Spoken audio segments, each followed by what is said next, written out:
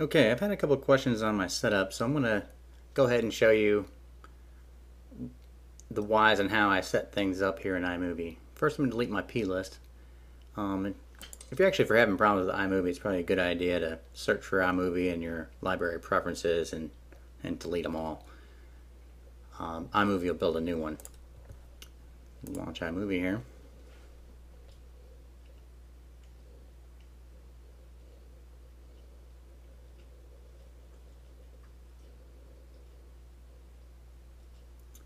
Okay, I have a couple things in my Dropbox, but we can do that later. Close that. Okay, the first thing I'll do is make it full screen. I'll actually keep the project library down here and my events up here. So let's switch those.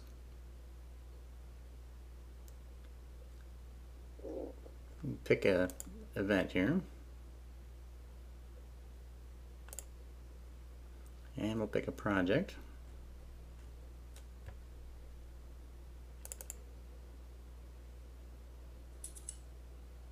I will turn off the audio because I don't like when I'm editing to be distracted by the audio unless I'm working on audio.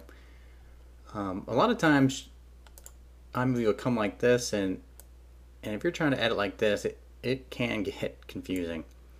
So I typically keep my timeline in one straight line, so if I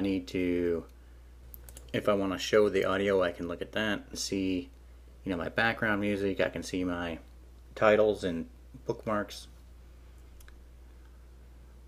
And depending on the footage you're looking for, you can actually hotkey some of the different looks. And those are 8, 9, and 10, or 0. I typically keep mine on 9. Some other things you might like is 6 will bring up your project's full screen. You can scroll through those like you do iTunes or something.